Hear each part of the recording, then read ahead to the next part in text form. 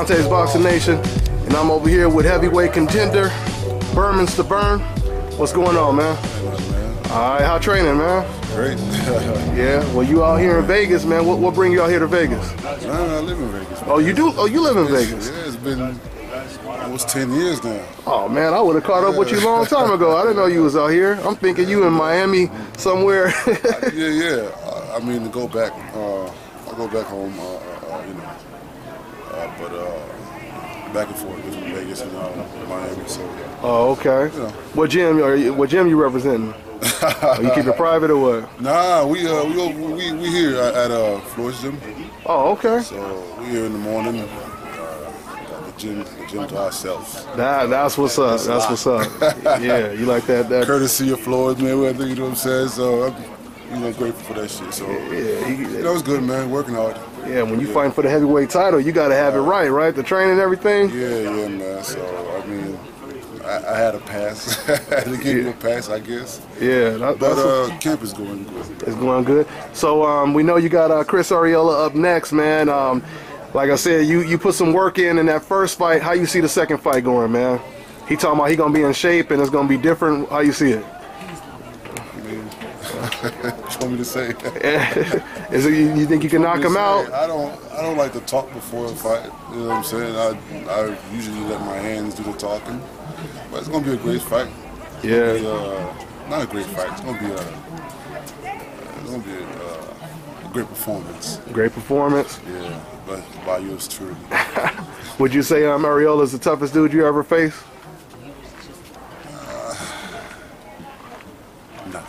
No. No, not the toughest.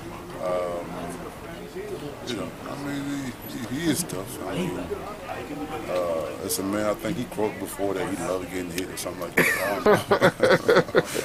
But nah, not the toughest. You know. Not the most competitive, not the toughest. No, he is very competitive. But you know, sometimes being tough is not what you need to do in the ring. You know? Yeah, exactly. If you don't know how to use your brain, I mean, the toughest is just useless. You know what I'm saying? So, yeah. I mean, you know, having balls and heart, I mean, it's good to have it. I mean, it's either you have it or you don't. Mm-hmm. You know, you're born with it or you don't. You know what I'm saying? So, thank God I was born with it. But, you know, it's not something that I need to use in the ring because it's already in me. Yeah. So I like to use my imagination. You know what I'm saying? So to create different things. But, you know what I'm saying? I'm looking forward to the fight. Can't wait. I mean, camp is going pretty good. Not pretty good, excellent. And I mean, like I said, I'm just ready to go, you know what I'm saying? So, yeah. I think we got about 7 weeks or 8 weeks left. And I'm ready to make history, man. I heard that.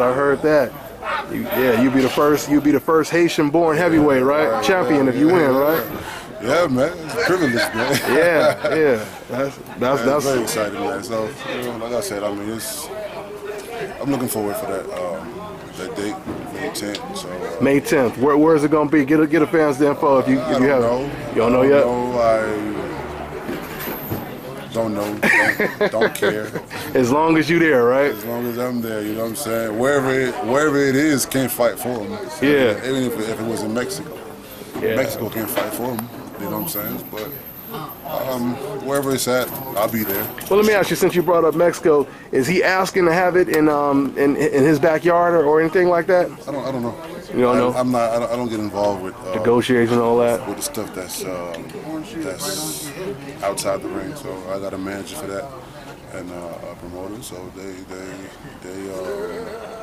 that's their job. So my job is to be in the gym and get ready. So. I hear you. Well, just one last question, not to go too far, Stiverne, but let's just say you go ahead and beat him, you become the champion.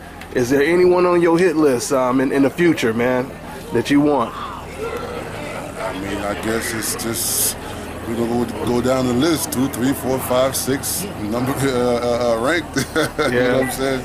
But right now, I'm not thinking about that. I gotta get that belt. You know what I'm saying? And be crowned